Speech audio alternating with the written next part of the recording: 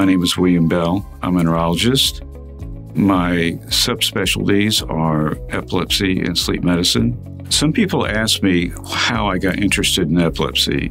And one reason I am interested, as a small child, I did have seizures. I did have epilepsy. I know the impression. I know what happens to parents, to family, to friends when they have someone they care about that has epilepsy. I was fortunate that I grew out of my epilepsy. A lot of people do. But there's been so much development in devices, in epilepsy surgery, and more medications. And the more recent medications are much less toxic, much less sedating. In sleep medicine, I am like other sleep physicians. I see lots of sleep apnea, I see insomnia, narcolepsy.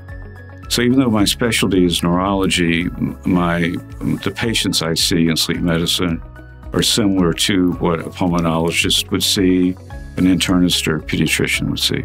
My philosophy and how I take care of patients like you would be, the main goal would be to completely get rid of your seizures, and that we get you back to where you need to be, either working or in school, and that you're fully functional in those areas.